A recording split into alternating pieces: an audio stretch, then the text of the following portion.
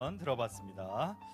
네, 앞으로도 델리크러시 앱에 많은 관심과 성원을 부탁드리겠습니다. We kindly ask for your continuous support for Delicacy app. 네, 이제 5번째 강연입니다. 라라 월드의 센칼프 샹그리 대표님의 How Blockchain Can Serve Humanity Social Impact of Blockchain이라는 주제로 강연이 있겠습니다. Next speaker will be Sankalp Shangari, the CEO of LALA World. He will talk about how blockchain can serve humanity, social impact of blockchain. 네, 여러분 환영의 박수로 맞이해 주시기 바랍니다. Please welcome him with a warm round of applause. Hi. Korea is very cold. And the reception here is amazing. So thank you, everyone. Thank you very much for having all of us here. I think we are having a good time. Definitely, yes. A lot has been said about blockchain 3.0 today. Jeremy briefly touched on very futuristic scenarios. Mr. Park talked a lot about 3.0, and our friend just explained us how democratic future is looking like. What I want to emphasize on today is how beautiful it should look like. Whatever technology, technology has been changing since 1909, since we developed the combustion engine, and the Ford had the car, from nuclear technology to internet, to blockchain now. Tech will keep on changing. There's already talk of hash graphs and singularity and robots and so on and so forth. But what I want to touch on is humans. Is our life changing? Is our life getting better, or are we going in a very vicious loop where nothing is really changing for humans as such? So that is social impact. That is the 3 billion people that we have across the world who still do not have any access to basic services. 2 billion of them do not even have financial services. The world is changing, like I said, but the plight is not. They are still living in very, very inhumane conditions. We keep on talking about tech is this, tech is that. I have developed this, I have developed that, but nobody really thinks about those guys. They have dodgy middlemen. There are so many capital controls.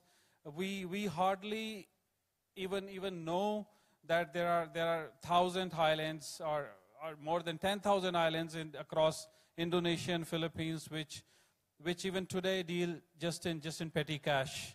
They are untouched with this digital revolution that we are talking about. But everybody wants that change. Governments want that change. NGOs want that change. We all want that change. We all want to look better. We all want to help people. But our resources, our efforts, everything is limited because there are a lot of dodgy middlemen. There are a lot of capital controls. The banks want to make money. The capitals want to make money. There is a lot of bureaucracy, so on and so forth. And obviously for these real users, there's a lot of there's a lack of education primarily, which is not good, which does not allow them to come and sit here, which does not allow them to make financial transactions very easy. I've been working on this subject and this project for over 6 years now. I have been into blockchain for over those years, and I think blockchain actually comes in a blessing in disguise. It's not the technology that we should be looking at. I think what we should be really focusing is how does this technology make our lives better, make everyone's lives better, rather than thinking, how do I make this technology better? And the technology then probably makes AI and robots and all who may or may not help me. I don't know. So there's a massive problem, definitely. and United Nations and organizations all around the world have been having these sustainable goals. They want to change the world. I've been making notes during those presentations. Few words for me stand out, and I call them DDoS. It's not a DDoS attack, but it's more like a DDoS attack to this problem. Decentralized, I think, from all the centralized technology of today, including Facebook or Google or Uber, everything is centralized. They have your data. They control you.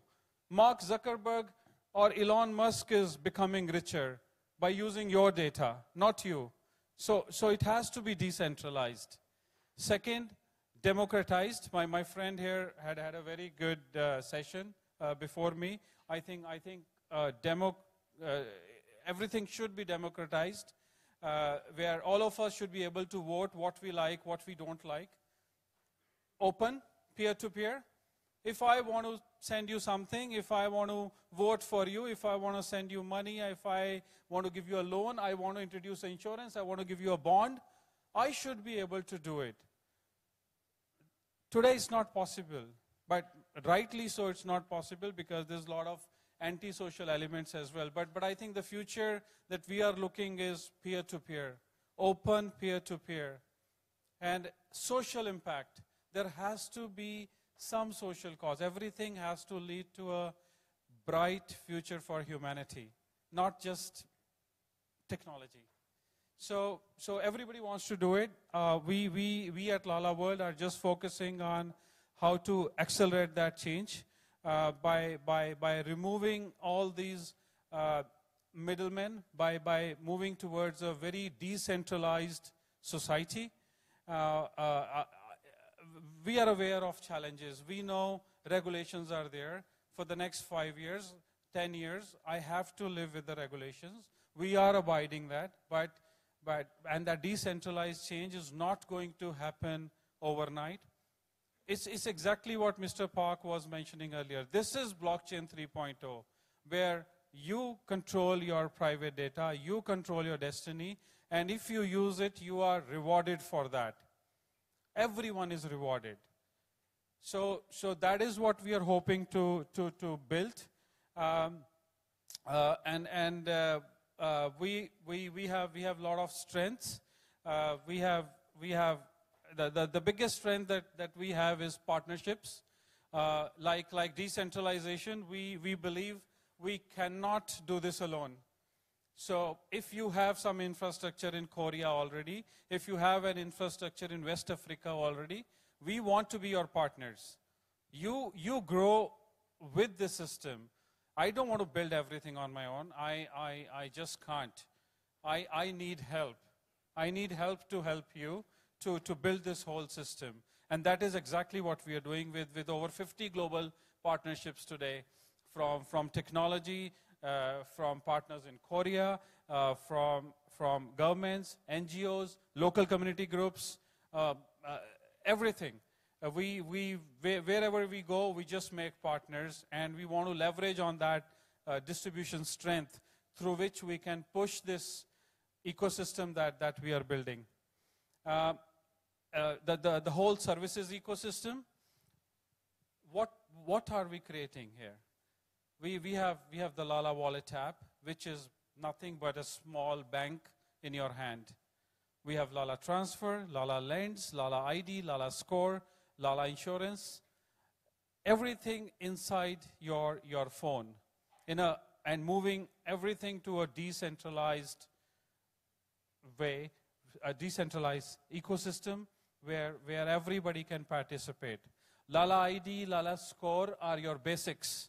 LALA ID is like your global e-passport. If you are going from Korea and you have a LALA ID and you're moving across US to study, you do not have to build an ID again. You do not have to build a score again. You can just carry it on blockchain. That's the power of decentralization. That's the power of distribution. That's the power of taking it everywhere I go with me. We live in a very globalized world. Still, we are fighting this petty politics, petty economics, cross-border. And it's not me. I'm not inventor. I'm just a thinker here. There are at least 20 companies, maybe 50 companies who are already doing these things. Except that they're very localized, they're very focused. We want to take this global. We live in a globalized world. We should behave like one, and blockchain allows us to do that. And that is, I think, what blockchain 3.0 is. We have a very strong user base across Southeast Asia and Middle East. We are obviously the tech. We have very strong tech partners, developers, in-house, everything in-house, focused on migrants and the unbanked and the undocumented today, focusing on students now who are moving from one geography to another. Three main, we are also, as part of LALA Lends, we are doing peer-to-peer lending and micro-lending, especially for the undocumented. And we believe it's not a charity. Definitely, charity does not work. We don't want donation. This is a business. This is a social business which pays for itself and which pays the users to build this whole ecosystem. And we need all your support for that. We're already making this happen. We've already launched in a couple of countries. Very, very simple and clear roadmap where we want to focus on 2-3 products, lending, cross-border remittance, and bill payments, which you can already do across 140 countries. And focusing from Middle East to Asia, we are this month going into North America. We are going into UK, Turkmenistan, Moscow this month itself, and from there on we're moving to West Africa, East Africa, and Australia. That's it for now. But I just want to leave everybody with a very simple thought. Let's make things better for every human. Let's not. I know blockchain for now, for 90% of us, is a quick money, rich getting scheme. And we've seen the fall this month, and most of us have lost money, including myself. But I think the focus as a tech, as fellow humans, should be more how to help each other, how this tech can get to the next 3 billion and make their lives better. Otherwise, we just born with nothing and we'll die with nothing. Think about it.